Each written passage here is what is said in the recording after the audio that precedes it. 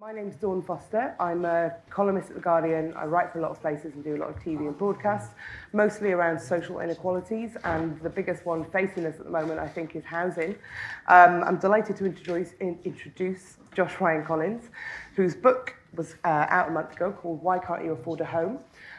We'll be discussing that today, a lot of the issues around finance and the social problems with housing in the UK, both in terms of renting, buy-in, and the problems that housing causes for the wider community. So the format here will basically start with Josh giving us a 45-minute talk on his book. He'll talk about why he wrote it, what the problems are that run through the core of the book. Then we'll have a short discussion, and then we'll open it up to the floor. So Josh is the head of research here at UCL in the Institute for Innovation and Public Purpose. It's a new academic department that was opened in October 2018. This is his third book. His previous two books were called Where Does Money Come From? And Rethinking the Economics of Land and Housing. And Josh's main areas of research are finance, housing, the economics of innovation, climate change, and central banks. So I'll hand over to Josh now, and he'll talk you through what he's done. Thanks very much, Dawn, and thanks everyone for coming along today. I'd also like to thank IIPP's events team, in particular Victoria and Emily, for their help putting this event together. I'll just say a few words initially about the Institute for Innovation and Public Purpose, because we are shiny and new. We were launched just over a year ago today. Founder and director is Mariana Mazzucato. We're a new department within UCL, situated in the Bartlett Faculty for Built Environment, one of the most prestigious faculties in the world on space design and sustainability, and of course on housing and planning and land, which will be the topic of today's lecture. Our mission is to change how public value is imagined, created and evaluated to tackle societal challenges and achieve inclusive and sustainable economic growth. What do I mean by public value? Well, I mean something other than market value. So what we're interested in is essentially thinking about how public policy can create something that is beyond just that which is created in the markets via exchange, via the price system.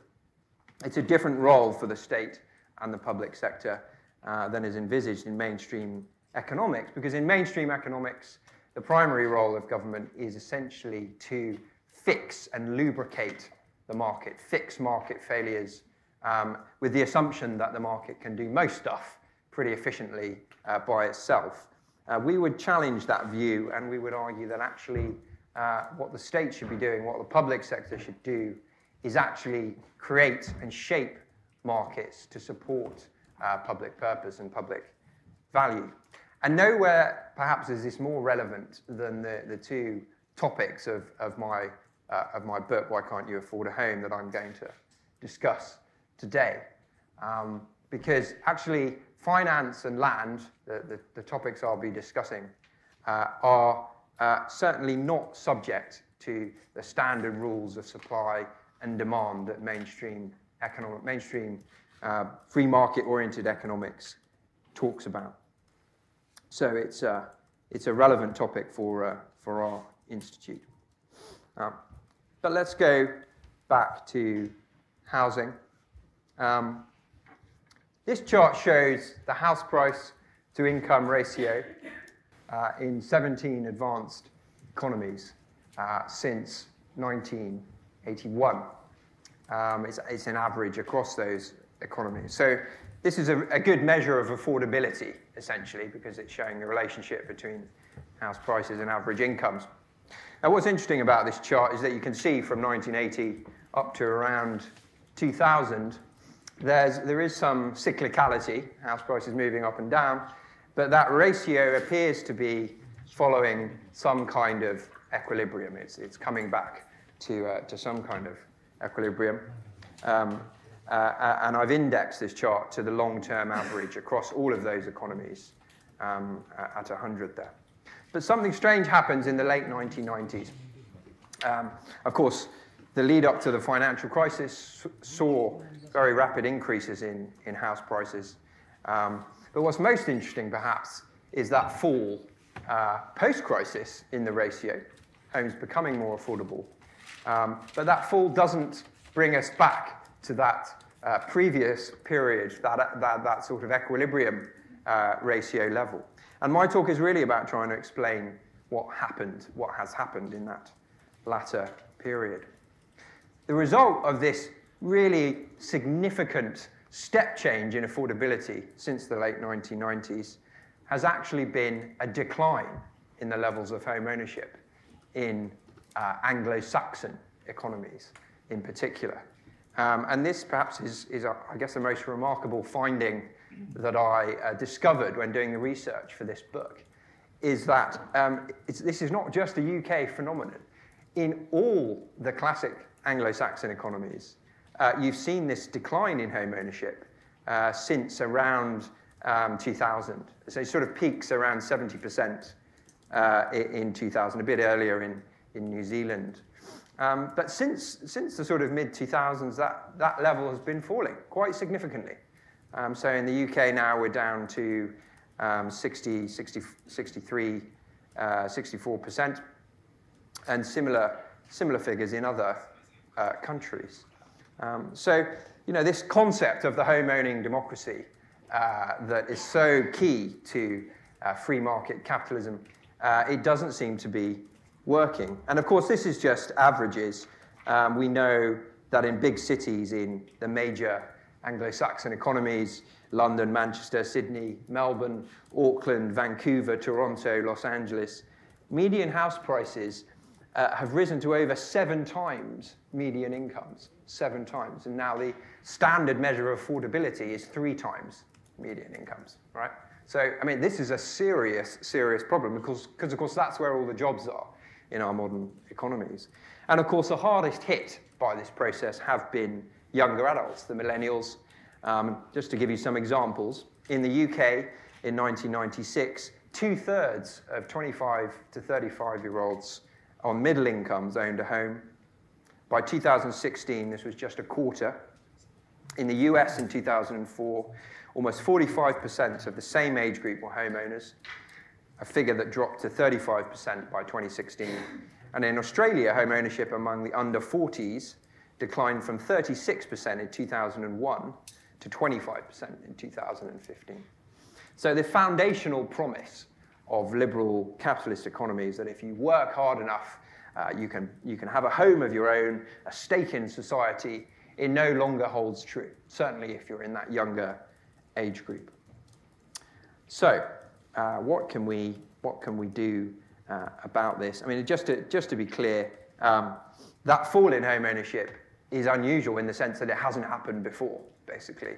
From 1900 right up to the 1980s, right up to the 2000s, you had increases in home ownership. The models seem to be working. So how do we explain the housing affordability crisis? Well, there's a lot of different explanations out there. Build more homes, not enough homes, too restrictive planning, population going too fast. From both the right and the left, there are many suggestions.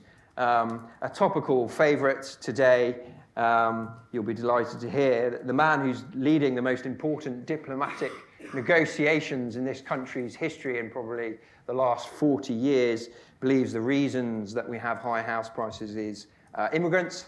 Immigrants are culpable. It's Dominic Raab.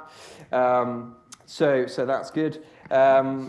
Basically, as you might be able to gather, I don't buy that any of these explanations are enough to explain the pattern that I showed you in this chart.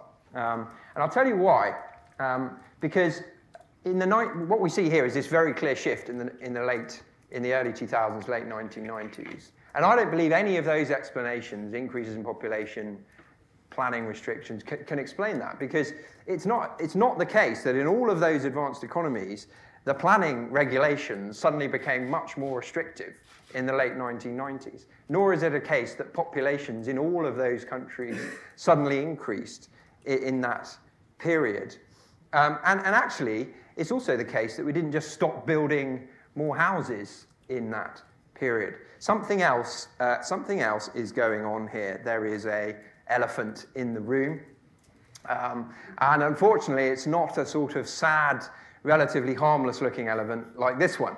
It's quite a vicious elephant, and it's one that's quite out of control, and it's called the financial sector. So I just kind of threw that slide in. I quite like it. But anyway, there's an elephant in the room. And I think if we're going to understand the nature of this elephant, before we get to kind of what finance is, we do actually have to have an appreciation of what causes, what are the fundamental drivers behind house prices. And actually a fundamental driver is land. Some research, a really good recent paper by Catherine Knoll and co-authors, studied 14 advanced economies since 1950, found that 81% of the increase in house prices can be explained by rising land prices, with the remainder attributable to increases in construction costs and labour costs, the standard costs associated with building a home. So we're really talking about increases in land values driving house prices. So what from an economics perspective, what is land? What do we know about land? Well, when we say land in an economics context, we really mean location, okay? People don't want to live anywhere. They want to live in specific, desirable locations. They want to live near where they work. They want to live near a good school. They want to live near a nice park, okay? You can't just put them anywhere. So although there's a lot of space, or unoccupied space, the green belt, etc., actually people want to live in specific places. So location, location, location, as the estate agents say. And what this means is that there is an inherent limit to the supply of land and housing where people actually want to live. You can build roads, you can put down rail lines to reduce the distance between where people live and where they work. But ultimately, there's a limit. People do want to live in a finite space. So land is inherently scarce and inelastic, and in that sense, is not like most other commodities. The main form of land in capitalist economies is landed private property, although there's multiple forms of ownership, of course. You can have leasehold, you can have freehold, there's different models. The key point I want to make here is that land and housing itself has multiple economic uses. Land and property is a consumption good, provides housing services, shelter, but it's also a financial asset. It can be used to store wealth over time. And thirdly, and most importantly for the talk today, I think, land, for the reasons I've just explained, is a really important source of collateral security for borrowing, again, from the bank. A bank will always favour lending in return for collateral, because it means if the loan goes bad, it has something it can take. So these multiple economic uses and how they play out plays a really important role in house prices.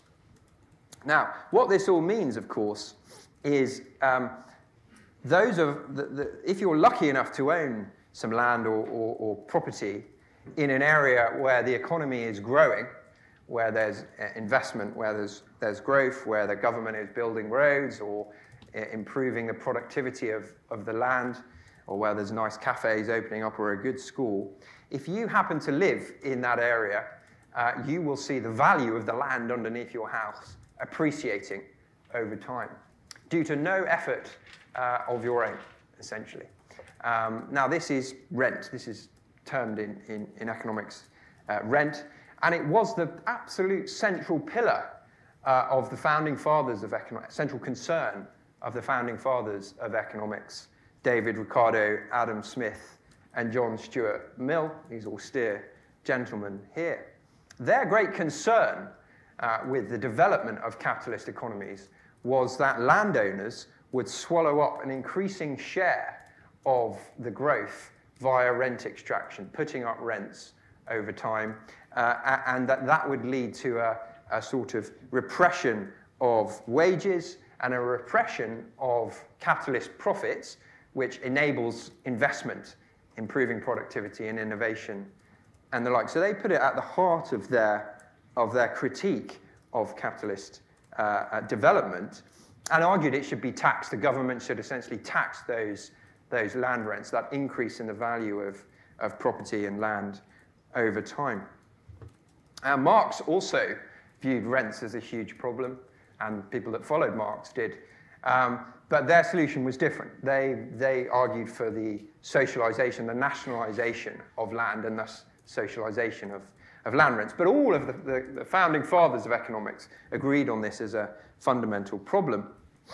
But then, towards the end of the 19th century and the beginning of the 20th century, we had the emergence of neoclassical economic theory and neoclassical growth theory. And this chap, John Bates Clark, was perhaps the most important figure of that time. Now, the classicals argued for a labour theory of value. Ultimately, value derives from labour, and the capitalist, essentially, by mixing together labour and capital, goods, etc., and commodities, creates profits.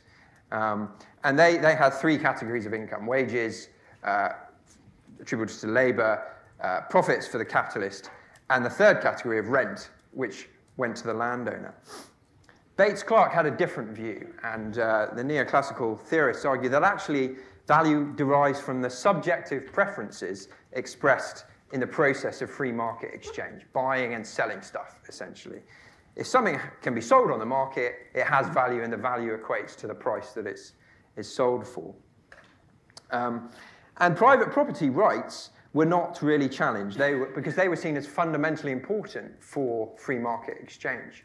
So whereas Mill and Marx challenged the distribution of land and argued that this could lead to these inequalities, this was not an issue for John Bates Clark and the neoclassicals that followed.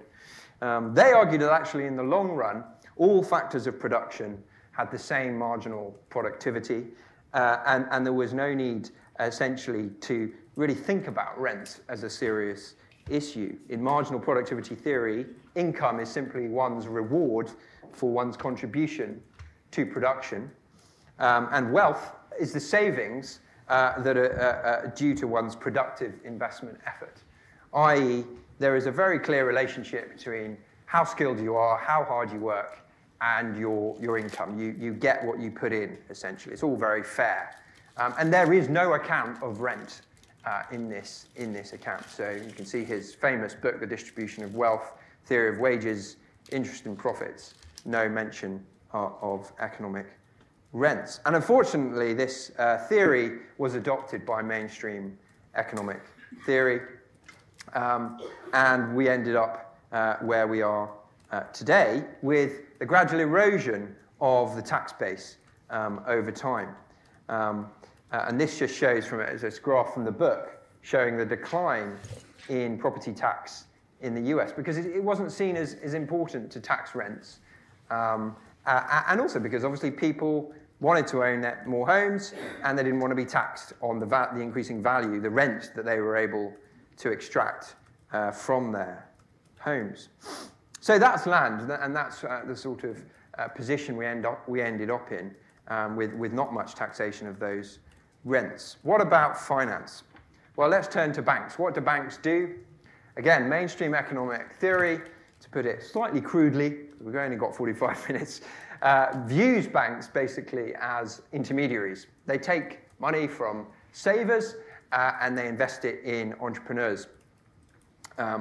So they take money from one part of the economy, put it out somewhere else that's more productive, increasing the efficiency of allocation. Essentially, this is a flawed theory. Actually, and I'm obviously not the first person to say this because Joseph Schumpeter and Keynes and others before them recognized it, but actually that's not the primary role of banks in the modern economy. The primary role of banks is to create new purchasing power via their lending activity. So when a bank makes a loan, it expands its balance sheet. It grows its balance sheet. It creates an asset, which is the loan. It creates a liability, which is a deposit in your account. And that is money. You can use that to pay your taxes and buy anything else. It's par with central bank money. You can use it to withdraw sterling from a cash machine. So in that sense, the creation of money, the creation of the credit creation actually creates the deposit, creates the money, and creates the savings. So it's the other way around. Lending creates savings rather than savings enabling investment. And Keynes put this at the heart of his theory. So the key question then is, it's new purchasing power, it's new money, it's money creation. Where does it go into the economy? Now, classically, it supports businesses. It supports businesses. A business uses the money to either pay workers or invest in capital, new forms of production, innovation, etc. That, in turn, generates GDP transactions. And in that way, the money that's been created can be spread through the economy. And you don't have, hopefully, inflation. But there's, of course, another thing that banks can do with their lending, their credit creation. They can put it into existing assets. And the asset they've put it into most substantively over the last 30, 40 years is housing. Banks have used their credit-creating power to buy existing houses, enabling us to buy existing property. This creates a less productive, it's the productive cycle on the left, but there's this other cycle on the right.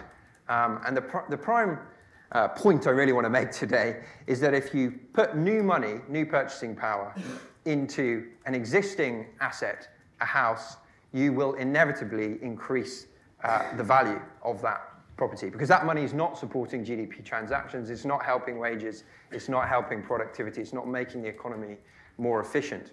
Of course, when you pay back a loan, you are doing the opposite of what the bank does. A bank creates money. When you pay back a loan, you're destroying money. So it's not quite as simple as money just simply inflating house prices. But if you have a dynamic where more bank money is being created than is being repaid, more loans going out than being repaid, you will inevitably have inflation and house price inflation. So credit lent to land and property increases land prices, increases the debt burden in the economy, reduces demand because people are paying out more debt, etc. And round we go. The result of that is this rather stunning graph, which shows that this is from 1870. It shows mortgage credit as a percentage of GDP, outstanding loans on the left-hand side, the red line, and on the right-hand axis is real house prices. And what you can see is from about 1870 up to the 1980s, the ratio doesn't change a huge amount. The credit stock outstanding is around about 30 or 40% of GDP, mortgage credit this is, and house prices similarly are not moving a huge amount. And then 1990s, it all goes crazy, basically. You have this huge expansion in mortgage credit, and you have this rapid increase in house prices. You also have a really important change in the amount of mortgage credit relative to non-mortgage credit, which is primarily supporting businesses, supporting investment, as I've discussed. And again, the sort of tipping point is in the late 1990s. Again, this is averaged across 17 advanced economies. This shows what happened in the UK. Here, again, the red line is mortgage debt. Huge growth starts much earlier, from the 1980s in the UK, when Margaret Thatcher deregulates the banking system, the Big Bang, etc. Whilst lending to firms sort of, it increases much, much more slowly as a percentage of GDP, and house prices shooting up. Different pattern in the US. In the US, you can see there hasn't been the same big increase in house prices from such an early period, but it starts shooting up in the in the early 2000s, as you have this securitization, this expansion in mortgage lending enabled by securitization. Australia is a bit closer to the UK, where you've had fast rises in mortgage credit from the mid-1990s onwards. So again, the point I'm trying to make is this is not just a problem for the UK. The same dynamics in all of these Anglo-Saxon economies which chose to deregulate their financial sectors. Why did they do that? Well, they did it, the US, UK I'm talking about here, because of two things. Firstly, there was this very strong drive for home ownership. It was a vote winner. You know, give people a home, you can win their votes. Margaret Thatcher's right to buy program was basically a way of getting voters away from Labour. Right to buy, formerly social housing, privatisation of social housing. But in the 1970s, the programs of affordable housing and the purchase of land at affordable prices, the creation of garden cities, these big, ambitious planning programs suddenly started to look very expensive because governments were racking up big budget deficits. And then we had the inflationary shocks. And basically, politicians said, well, this is a problem. We haven't got enough money to keep doing this, building these affordable homes, etc. We'll deregulate the banking sector and we'll let the banks lend to people so that they can still buy homes. And that's what's happened essentially in these countries. So we've ended up with what I call in the book this house price finance feedback cycle. Now, and I think this is absolutely at the center of the challenges we're facing in capitalist economies, and more than just housing affordability. It creates much wider problems. Of course, that's a big enough problem in itself. But essentially, the deregulation I talked about, coupled in the 1990s with these financial innovations, in particular securitization of mortgage debt, where you package together lots of different loans and then you sell them off to an institutional investor, a pension fund, enables banks to increase the supply of mortgage credit relative to people's incomes and relative to growth in the economy. Government simultaneously subsidizes mortgage lending. You have mortgage interest rate tax relief was very popular across almost all advanced economies from the 1990s onwards. In this country, we've got help to buy, equity loans, etc. All of this increases mortgage debt relative to people's income, increases land and house prices relative to incomes. At the same time, you have declining wages, stagnating wages. You have the sort of reduction in the quality of and security of pensions and social security more generally.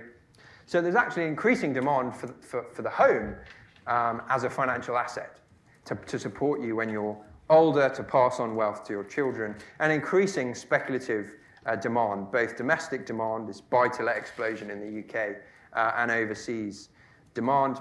This, of course, pumps up house prices, even more demand for debt, and round we go.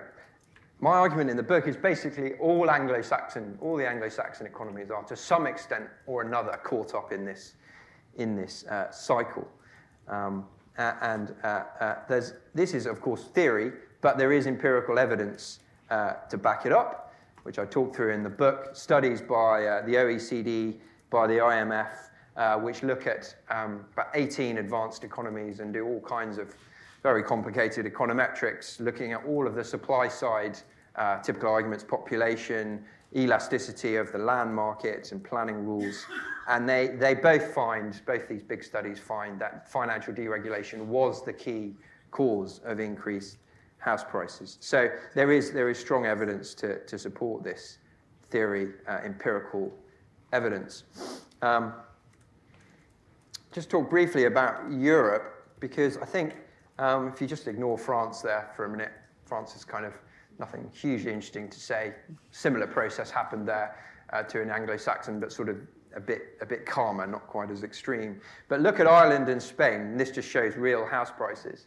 And what's interesting about Ireland and Spain is they, at the height of the affordability crisis, both Ireland and Spain were building housing, building new homes, 3 times faster than any other country in Europe. So in that period where you see house prices shooting up, they were building literally tens of thousands of new homes.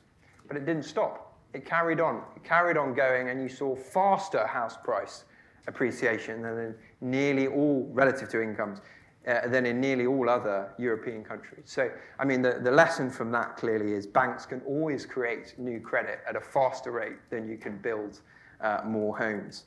Bank credit is inherently elastic relative to building homes. Right, that's the bad news.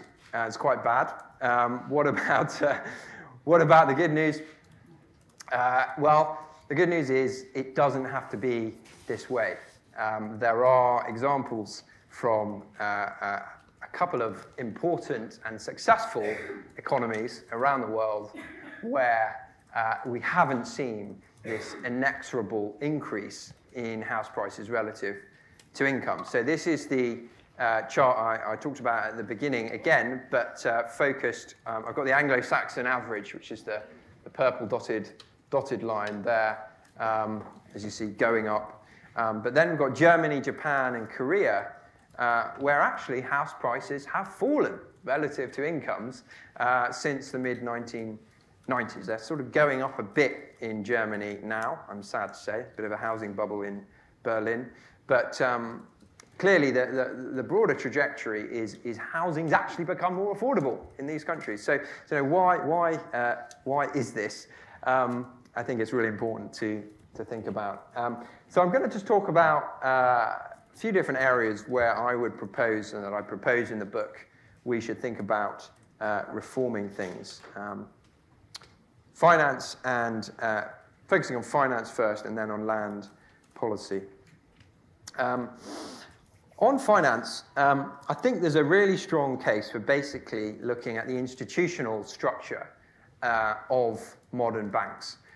So in the UK, we have an oligopolistic banking sector. It's dominated by 5 big banks.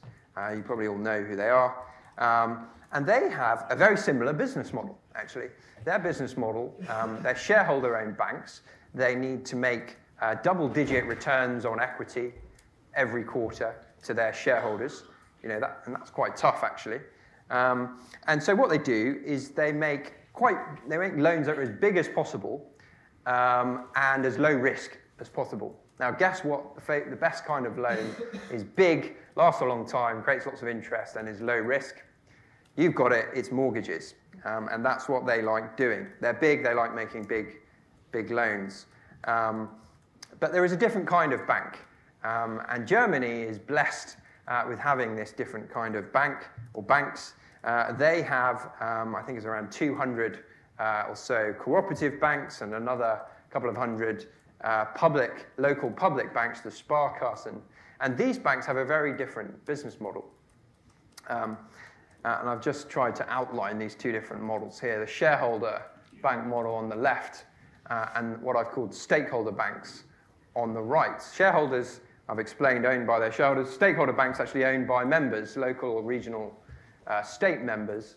They have much more of a public purpose focus than the shareholder banks. They're interested in supporting the local economy, and that's often part of their constitution. They don't demand those double-digit returns on investment. And they have a different approach to risk. So whereas the shareholder bank always looking for collateral to de-risk their loan, property being the favorite type, the stakeholder bank reduces the information asymmetry with the borrower by building a relationship with them over time, by getting to know their business, getting to know the business owner, getting to know the local economy. It takes work, right? High transaction costs, not of interest to the larger shareholder bank. And they do lend to SMEs. They lend to SMEs without always demanding their house in return for their loans. So I think we need to think about how we create that sort of stakeholder banking model in the UK. And one proposal that I worked on when I was at The new economics foundation was to actually break up the Royal Bank of Scotland, which we own anyway, into regional or local banks, more focused on business lending. The other main proposal I would make on the institutional reform of the banking system would be to embrace the idea of state-directed finance. Now, there's an interesting case that actually the building of railways and waterways, canals across France and other parts of Europe in the 18th century was actually supported by a very large state investment bank, the Crédit Mobilier. And I just think that the name is very interesting. Crédit Mobilier, it funds mobility, it funds transport, infrastructure. It doesn't, the opposite is in French is immobilier, real estate. Okay, that's what it means. So essentially, we're stuck at the moment in this country and other Anglo-Saxon countries with Crédit Immobilier. We just fund stuff that sits there and doesn't go anywhere. We need to move towards Crédit Mobilier. So something to learn from the French there. Of course, the modern day equivalent, the leading example is the KfW in Germany, which is a very large state investment bank. Around 20% of its assets make up around 20% of GDP. It massive support for green energy innovation that we've written about at IIPP. And it also subsidizes the Sparkassen local banks that I was talking about earlier for, say, green loans for home insulation or putting up solar panels on the roof. So the ecosystem in Germany is completely different, the banking ecosystem, from that we have here. The other main area, I think, is monetary policy and central banks. So central banks, rather than pushing back against that housing finance feedback cycle in the post-crisis period, I mean, to some extent they have pushed back. There's this new policy agenda called macroprudential policy, where banks have to hold a bit more capital against mortgage loans than they used to.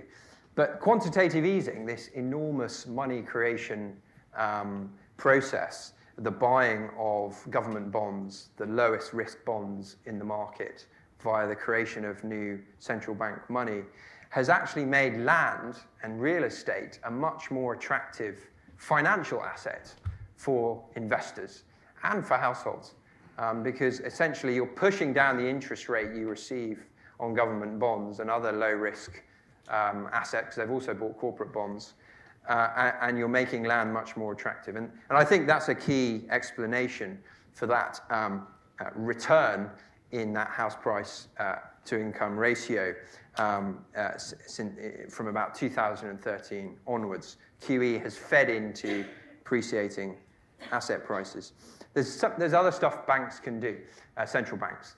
They can do what they used to do and do credit guidance. So in that post-war period I was talking about, central banks would actually guide credit towards the sectors of the economy they were seen as most important, typically manufacturing, exports, other strategic areas, industry. And they would actually repress credit flows going into real estate and also consumer credit, because they saw those as inherently risky areas of the economy, prone to bubbles, prone to speculative bubbles. They stopped doing that in the 1990s, essentially. That credit guidance was abandoned because it was felt that the market knew best, and all that was necessary for central banks to do was find the natural rate of interest where the market would clear. So I think central banks need to move away from being so focused on interest rates and price stability and think more about credit allocation and credit quantities in the economy. What about taxation? Now, for me, it's absolutely central that we start taxing these rents from land value appreciation.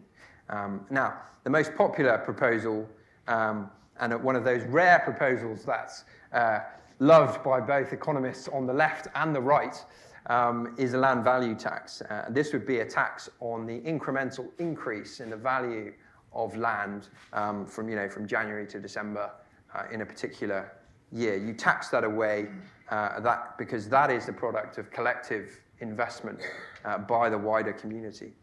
And I think this would be important in breaking this housing finance feedback cycle, because at the moment, essentially what banks are doing is they're leveraging their loan against that increase in value that happens over time.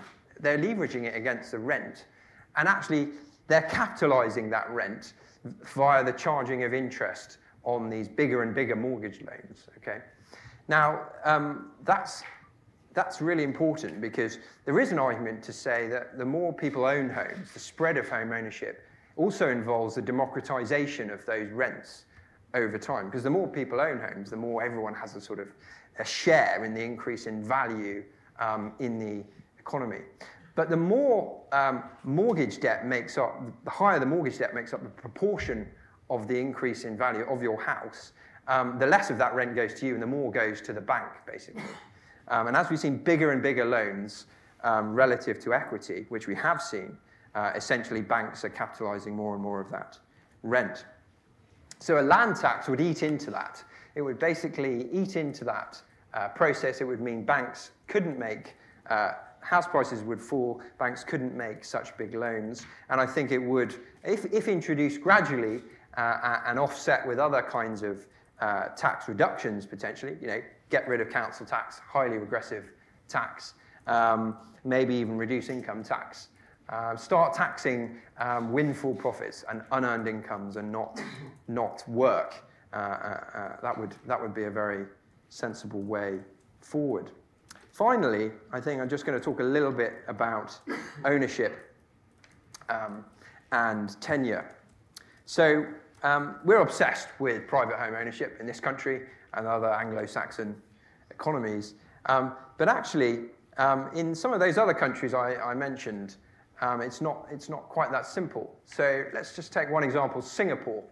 Singapore is held up as this bastion of free market economic liberalism, very low tax rates if you're a business or if you're a household. But actually, in Singapore, the state owns 90% of the land. Land is essentially socialized. And what they do is they lease land to the private sector and to households for limited periods of time. And they basically tell them, you're doing this with that land. You're building affordable housing. You're putting industry here. The whole thing is much more planned. They are shaping the land market. And a similar story in South Korea, where you have this very large Korean land corporation that controls 50% of all residential and commercial development. They purchase, they develop, they sell the land, they capture the increase in land value from the economic activity that they enable. So, quite different models there. I think large-scale land nationalization is probably not realistic in this country, but I think we need to at least accept, I'm trying to sort of summarize now, that this obsession with home ownership and the home owning democracy now needs to be abandoned. It's no longer working. We've seen falls in house prices. And as a first step, we should become a tenure-neutral country. This favoring home ownership by having no capital gains on your primary residence is a huge subsidy for the rich, essentially. And we need to remove that. We need to make renting a much more attractive proposition, provide much more secure tenancies. In Germany, it's very hard to be thrown out of your property unless you essentially stop paying your rent or damage the property. The onus is on the landlord, essentially, to prove there's a problem. And in Germany and Switzerland, around 50% enjoy the generous provision of rental or social housing. They're two of the most productive economies in the world. I think, just to summarize, really, our political leaders need to be brave enough to stand up to vested interests that are holding back these kind of reforms. They need to be taking steps now to direct finance towards productive areas of the economy that will create demand from somewhere else, not from constantly increasing house prices and mortgage equity withdrawal from those houses. A debt-led growth model is no longer sustainable. And that would enable, I think, and fiscal policy has a key role to play here. We need to abandon austerity, and the government needs to become much more proactive in investment, in innovation, investment in infrastructure. And that should enable, I think, a gradual reduction in house prices, a managed reduction, a deflation that would enable us to shift to a more sustainable and inclusive economy. Thank you.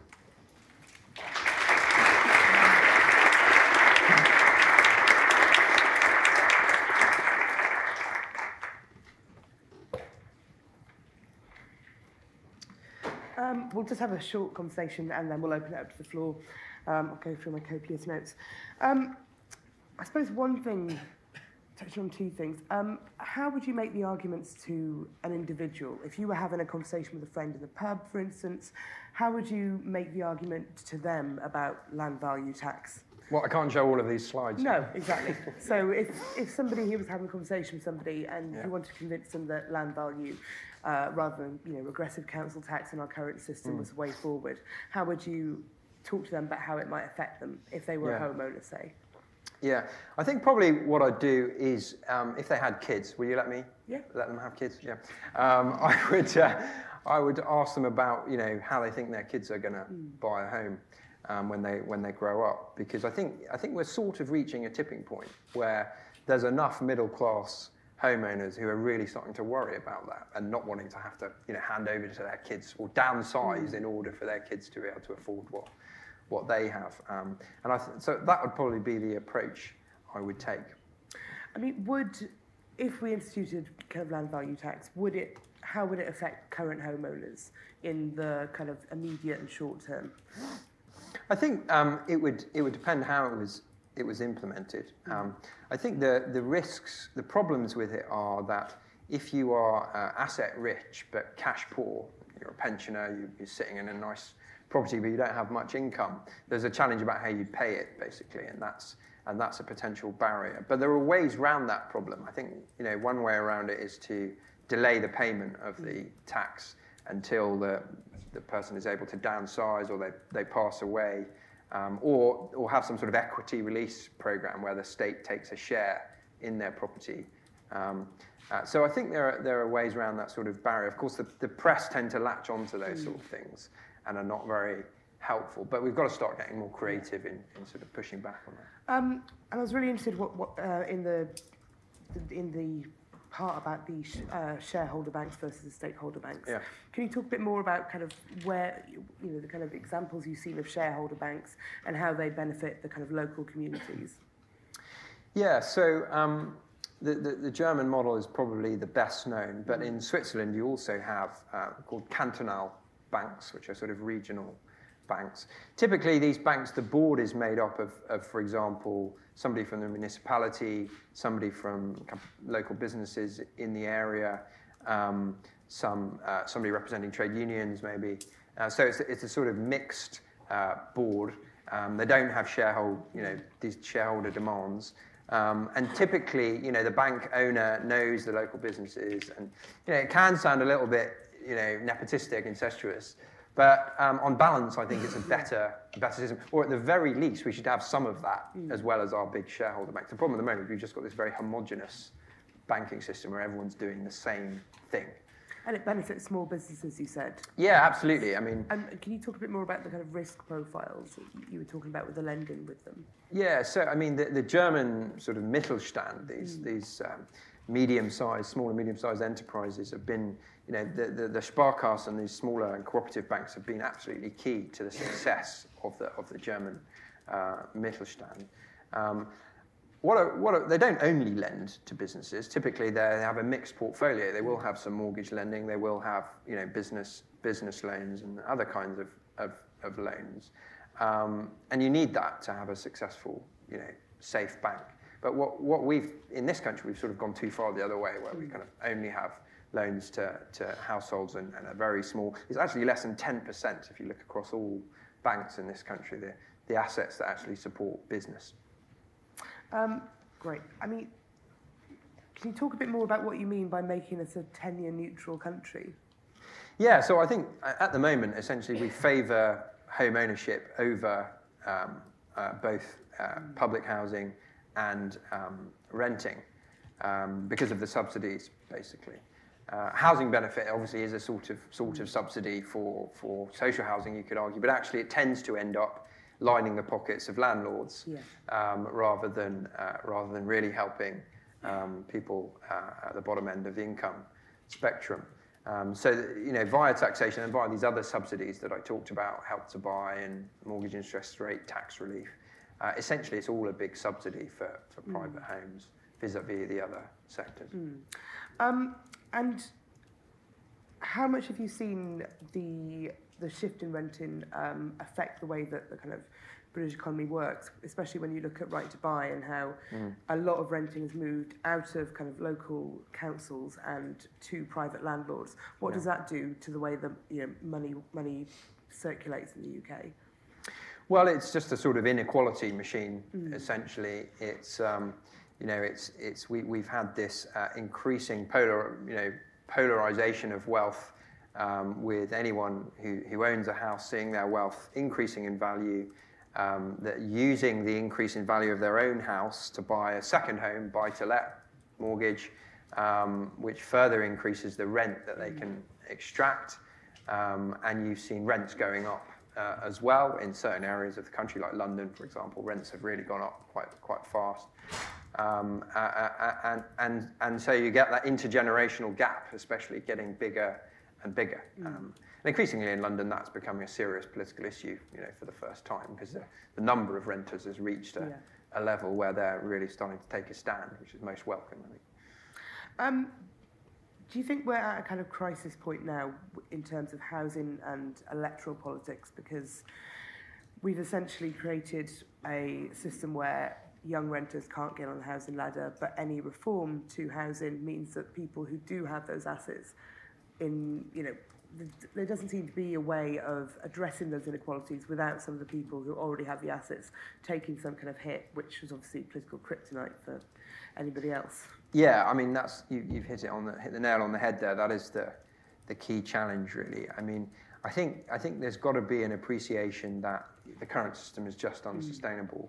And as I say, I think we are reaching a tipping point. But I think we need some very clever political strategists to find the right language to start introducing these policies in a very gradual but fair way. So, if you're going to introduce a property tax, LVT, for God's sake, introduce it at a very low level and make it fiscally neutral and give people, a carrot as well by reducing other taxes.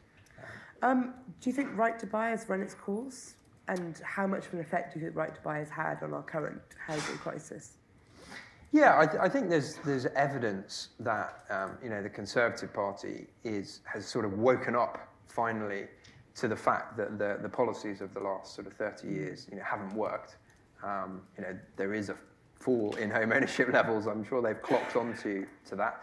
The Letwin Review is looking at land value capture.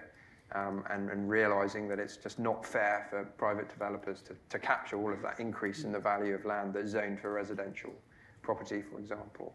For the first time, there's evidence that they are actually thinking about policies to help renters rather than just private homeowners. So, yeah, rays of light, I think. I suppose this is a crisis 35 years in the making, would you say? Yeah. Or, What do you think the missed opportunities were that the last Labour government could have done that they didn't do and that may have fed into this? Yeah, I mean, I think the Blair government had a huge opportunity, given the majority had the mandate that they had to, for example, introduce a serious property tax, even revaluing council tax. Last revalued in 1991. As I showed you in those graphs, all of the growth has been in the 1990s onwards. So it's madness not to revalue it. I think more disappointing, almost in a way, though, is that that government, those administrations, further supported the financialisation process. They actually their business model was, let the city rip, and we'll use the taxes from that to, support poor people basically, and improve a bit of health spending, etc. And that's fundamentally not a sustainable model, as hopefully I've tried to show. So that, in a sense, was the bigger disappointment. And obviously, it's not just a problem in the UK, but globally. I've recently started getting invited to Dublin a lot because Dublin are having a huge housing crisis now, and Dublin have, compared to local earnings, Dublin have the second most expensive housing after London. They've obviously had a similar sort of issue, but I mean, what haven't Ireland learnt? And are they just replicating the UK system? Well, interestingly, Ireland did introduce a property tax quite recently at a very low level. So they have sort of taken a positive step in that direction. But they have, as you say, they are now seem to be experiencing another very fast house price appreciation. I think what they've probably learned the lesson not to build loads of houses, assuming that prices will carry on going up. So hopefully the fall will be less painful for them in that sense. But Ireland also has a problem with a lack of diversity in the banking sector, just a couple of big dominant banks. So there are some concerning similarities with the UK, I'd say. And just on GDP, if I recall correctly, almost the entire growth in GDP since the crash has been in housing. So, I mean, how reliant is the UK on housing for GDP, and is that a remotely sustainable model? Yeah. I mean, what I've tried to convey is how sort of our whole wider macroeconomy has become tied up in rising house prices. That's what drives consumption, basically. It is unsustainable and it's inefficient as well, because if your economic model rewards those at the top of the income spectrum much more than those at the bottom, you're going to get less spending, basically, because people at the bottom will always spend any extra pound you give them will get spent, whereas at the top it will just get put into buying another house or other kinds of less productive behaviour. So it's a huge misallocation of capital. And my final question for you, to the audience: what do you think about rent controls and the arguments for and against them? Yeah, I mean, I basically support the idea of rent controls. I think they should be limited to ideally to the level of income in the local economy, which I'm sure is harder in practice than in just saying it. But I think that's what we should be aiming to strive for, and we should also be aiming to limit the level of new mortgage lending to the level of people's incomes. Otherwise, we're just going to repeat this process. We'll open it up to the floor now. I think we have a roving mic.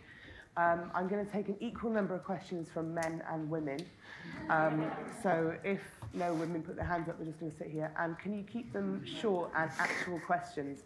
If it sounds like you're going to give a lecture, I'll just demand the microphone stolen back. So I've got contact lenses in, so I'm not brilliantly sighted. I'm going to start with the person in yellow at the back. We'll take them in rounds of 3. And thanks, Josh. A question here. If the people who have received a whole bunch of appreciated value through these years, we're kind of in a situation now about how to justly undo that. Part of the reason why it might be difficult to undo that is that those people, the middle class who have those homes who have appreciated, it's kind of in a context of wage stagnation and this asset welfareism where you need a home to retire with dignity. So with the state kind of retreating from that and having these deregulated labour markets, to what extent do you think we have to fix this by looking at other things in the economy, or can you really take the houses off those people and expect things to kind of be okay? And not only from the electoral perspective, but kind of what's the fair thing to do here to undo this?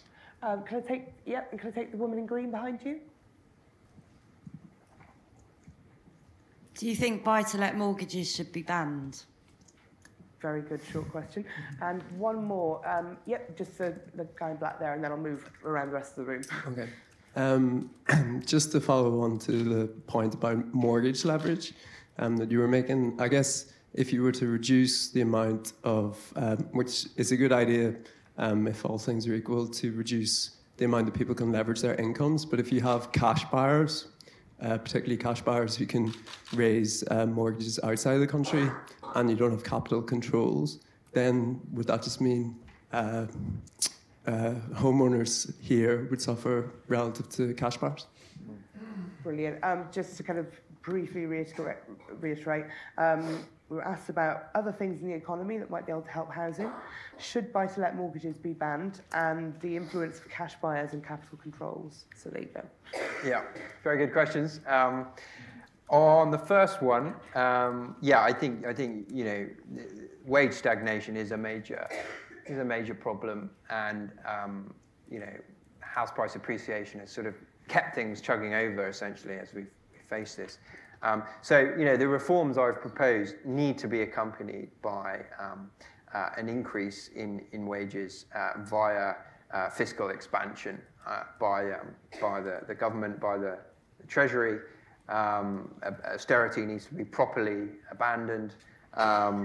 We need to, I think, have a much higher minimum wage, that will make the whole process of introducing, say, a property tax much smoother, I think. I basically agree with your point there. Buy-to-let mortgages, basically I wouldn't say no to banning them completely. But I do think what you need to do is, we still need rental properties. We still need somebody to rent them out. We'd have to find another kind of landlord if we don't want a sort of speculative buy-to-let sort of model.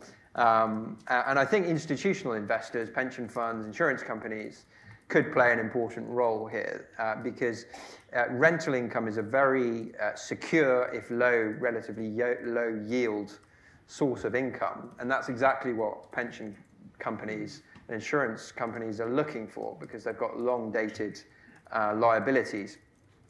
So I think, building high-quality, affordable housing for rent supported by institutional investment could be a really good alternative to the sort of speculative individual buy-to-let landlord. The third question, what do you do about cash buyers? Yeah, I mean, this is a really good question. I mean, particularly in a place like London, you've had huge foreign investment, people literally buying up properties in nice parts of London as a pure financial asset, not even living there in many cases. I just think that needs to be stopped. If it's not possible to create capital controls, which, by the way, I think are generally a good idea, but if it's not possible to do that, then you just need to really ramp up the taxes on that kind of property investment to make it just completely unattractive to foreigners. Yeah. Brilliant. We'll move slowly down here. Can we come close to the front? Yeah. Can I get the gentleman in glasses just there? Just save you running all the way down the front. Hi. Do you have any thoughts on narrow banking? So Switzerland recently had a referendum on that. So sort of take away this power to create credit from banks and have them act as other financial intermediaries. We've got two in the front here. Thanks very much. Josh, the chart that you showed of the increasing house prices to income over time has two interesting correlates, and I'd like to put two questions to you. One is that it coincides, of course, with the maturity in the upswing of the baby boom generation, and then its retirement. And the question I want to ask you there is about this distributional question. The title of your book, Why You Can't Afford a House, is addressed to an audience like this, and I'm one like that who doesn't own a house. But of course, there is half the population that do. And that upswing has been a tremendous boon to that part of the population and a detriment to us. What does that tell us about the political economy of this situation, why it ended up like it did, and Dawn's question, how difficult it will be to reform it? The second question is, again, another correlate of that chart you showed is simply long-term interest rates in the UK, which have been on a very long declining train over that period, particularly since 2008. Again, isn't that an obvious cause of what's happened, and isn't the most obvious way to solve this problem of high house prices to income to normalise monetary policy?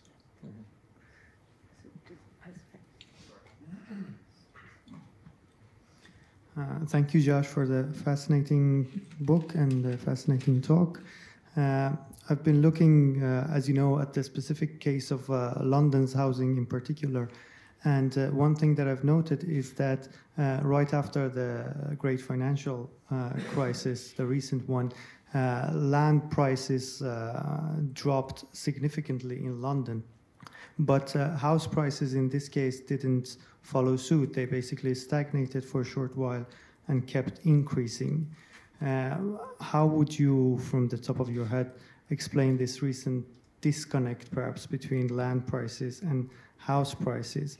And do you think that perhaps that gives a premonition of what might be to come soon, what might arrive to house prices as well as land prices, like this free fall? Okay, thanks. Yeah, sorry, just on that last one, where have land prices fallen and house prices gone up? In London. Which parts of London? Well, on aggregate. Right. On average. Yeah. Okay, I mean, house prices in London have also fallen in the last few years, right? Well, data that I have stagnated and rose slightly afterwards. Well, most recently they are a bit falling, but they did not stop increasing after the, well, maybe for a short while, but afterwards they, as far as the data that I have looked at, they continue to grow. Right. Which is puzzling for me. Okay, I'm afraid I can't help you with that one, but maybe we can have a further discussion. On the narrow banking question, it's a good question. I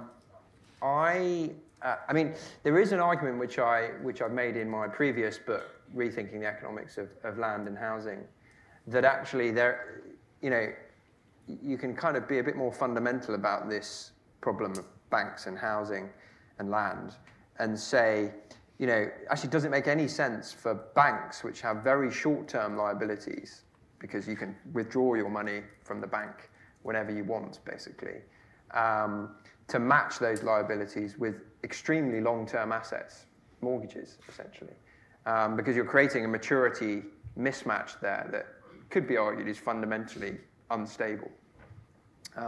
So there is an argument to say that actually mortgage loans should be funded with equity, more equity-like types of finance. And that's the more Islamic finance type of model, where the risk of the property value going up or falling down is shared by the lender and by the borrower. The thing with bank debt is the risk isn't shared, right? If the house price falls and you can't, or you lose your job and you can't pay back the mortgage, the bank doesn't suffer, it just gets your house. So it's a much less, in some senses, fair type of financial system. So I'm not quite sure if I've addressed your question, but my suspicion would be in a narrow banking system where banks couldn't leverage up a sovereign money system, they might take a much more conservative approach to lending against property. But it wouldn't necessarily stop some of the dynamics that I've talked about. I think you also need some form of credit guidance or institutions, banking institutions, that have a directed to lend to the sectors we want them to lend to.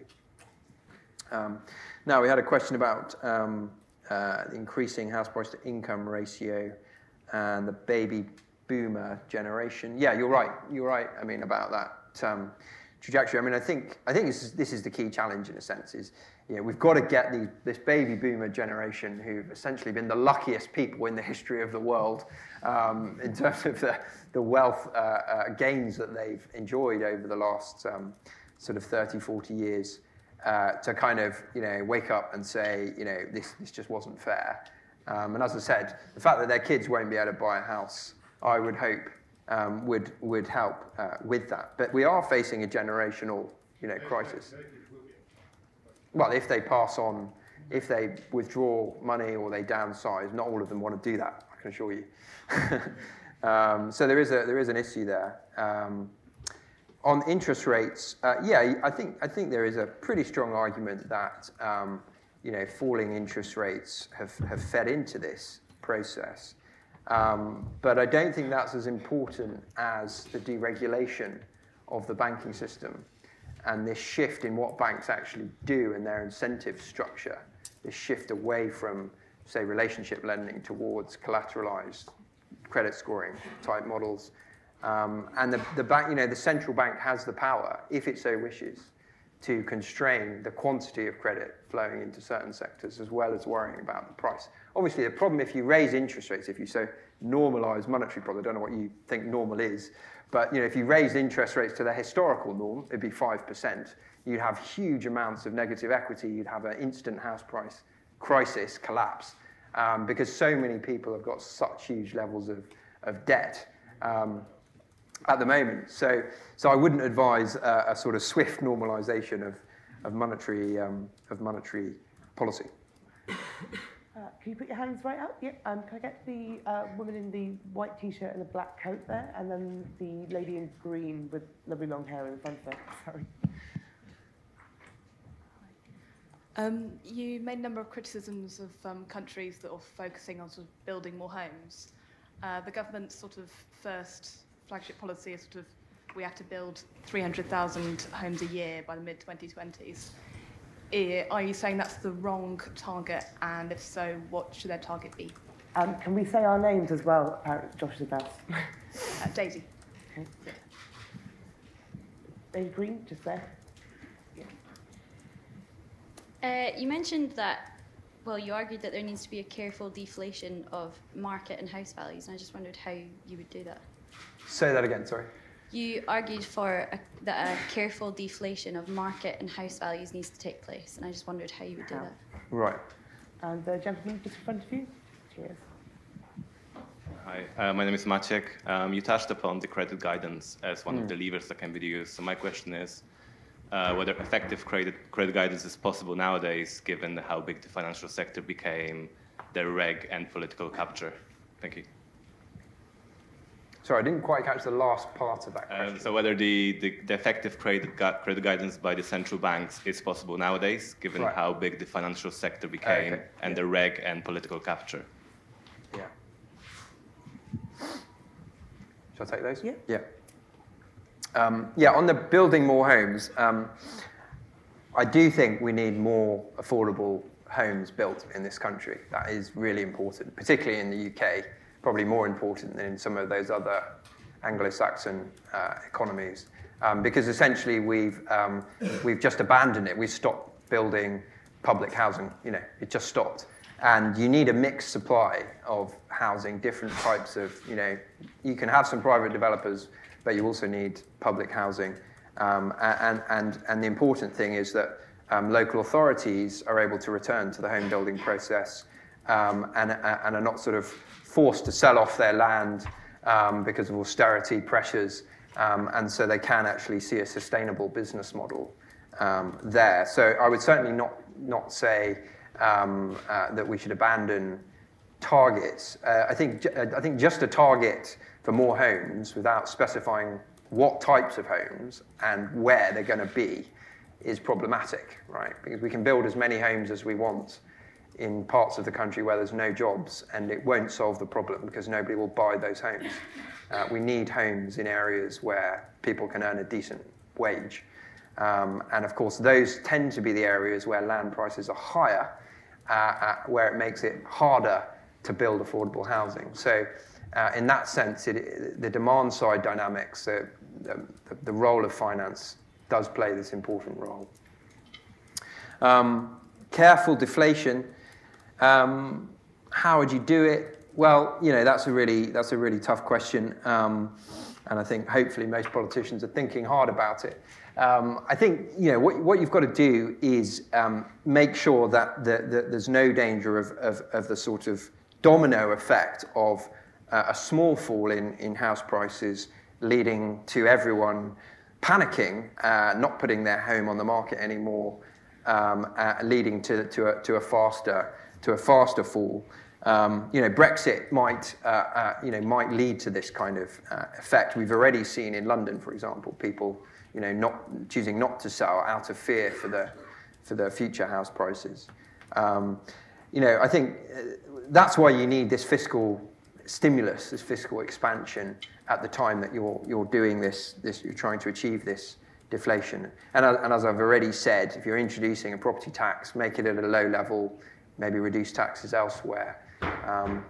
The other role potentially for the state could be to, if somebody is in trouble because of falling house prices, they're in negative equity, the state could come in and essentially offer to, rather than being, having to sell their house, the state could come in and again take some equity in the property, put a floor under further falls by doing that, but allow the person to stay there and pay the state or the local authority, a small rent, for example. There are various different models that have been proposed for ways in which you could try and prevent a sort of rapid fall in house prices. The credit guidance question, you're right to question. I think it is challenging because of the size of the financial sector, because of the globalization of finance. Banks can find ways around national regulation. So I do think capital controls might need to be introduced to support that. But again, we're writing a paper on this at IIPP, actually. I would sort of re-emphasize the point that ultimately all banks have to settle using central bank reserves, the central bank base money. If the central bank doesn't let them have those reserves, they will become insolvent and their business will collapse. So the central bank has this enormous power, actually, both formally and informally, to get banks to do what it wants them to do. They've chosen not to use that power since the 1990s. But there's plenty of historical evidence of effective credit guidance. There's also evidence of less effective credit guidance and sort of, politicians getting captured by certain interests, sectoral interests. So it's got to be done carefully. But I think we should at very least be looking at it as a serious policy option. Can I get just in front of you there? Hi, I'm Hannah from Generation Rent, and I'm just thinking about the insecurity of private renting in this country, which of course makes private renting a tenure of last resort, because who wants to, say, have a family in a home where you've only got 6 months security? But it also makes it attractive as a landlord's investment as well, because they have absolute freedom over their asset. But of course, in Scotland, recently last year, they introduced open-ended tenancies and abolished no-fault evictions. Would you similarly here in England support an end to Section 21 no-fault evictions and introducing open-ended tenancies here? Can you put your hands right up, because I'm staring into a dark auditorium. Can I get the woman in pink there, and then the woman just in front of you there? You can just pass the mic after. Thank you. I'm afraid I'm another Hannah from Planning Futures. I've got 2 points, or 2 questions that I wanted to ask. So firstly, talking about the calculation of land tax, for example, what do you think would be the optimum percentage of tax on value now to make a difference? And what would you consider to get to that percentage? And the second point, your comment on rent controls. Don't you just think that rent controls will alienate private landlords and therefore reduce renting options?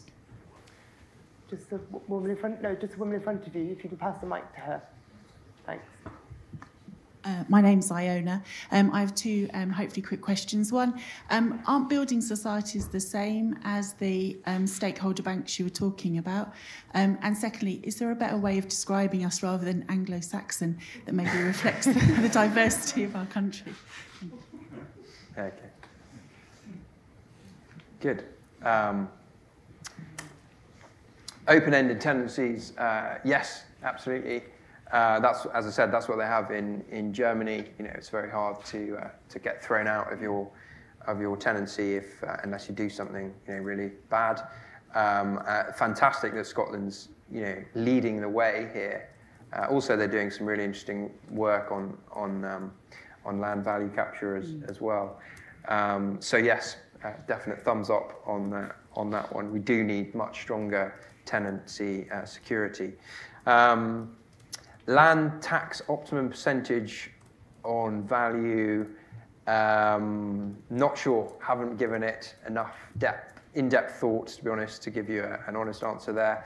I think what's important is that we move towards a system where the full increase in the value in, say, 1 year, in the land value, if you put in a new kitchen, you shouldn't be taxed on increasing the value of your property because you've invested in something. You've employed people to put in that kitchen. You've contributed to the economy.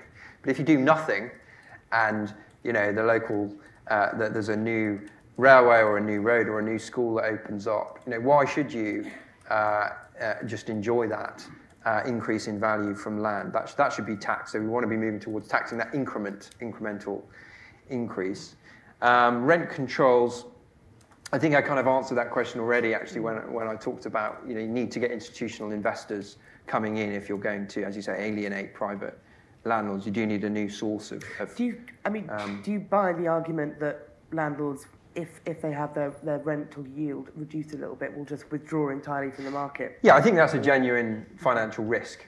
Yeah, and I know the Bank of England's looking at it quite seriously. So I think it would just need to be done, managed carefully, but it does need to be done. Building societies, building societies, as I was saying, mortgage lending used to only be done by mutuals, basically, and building societies, like the stakeholder banks I talked about, are owned by their members. So their members have a stake in making sure they don't do any silly lending, but do sensible lending. So they are a much better model for mortgage lending. Historically, they haven't done business lending, haven't lent to businesses. So they don't solve the sort of SME finance gap that we've got in this country and some of the other countries. They don't solve the fall in relative fall in lending to firms that we've experienced. But obviously, we've got nationwide. One of the biggest banks in the country. They've shown it's possible to be a big, successful building society. They didn't really run into major difficulty during the financial crisis. Again, I guess that's evidence that the building society model is a better model. And what about the Anglo-Saxon question? Sorry, yes. What was the question? Can we think of a better name than just Anglo-Saxon? Countries afflicted with the disease called residential capitalism. It's a bit of a mouthful, but that's what it is. It's residential capitalism in the sense that our whole economies have become addicted to ever-increasing house prices in order to sort of keep them chugging along, basically. Brilliant. I'm sure there are more questions, but we're very, very short on time now. But we will be moving to a room just over the hall for drinks. So do join us, do keep talking. I'm sure we'll answer any other questions you have. And Josh's book is available for sale for the bargain price of £9.99, just outside. So I'd like to thank Josh for this great talk and all of you for coming and having such great questions.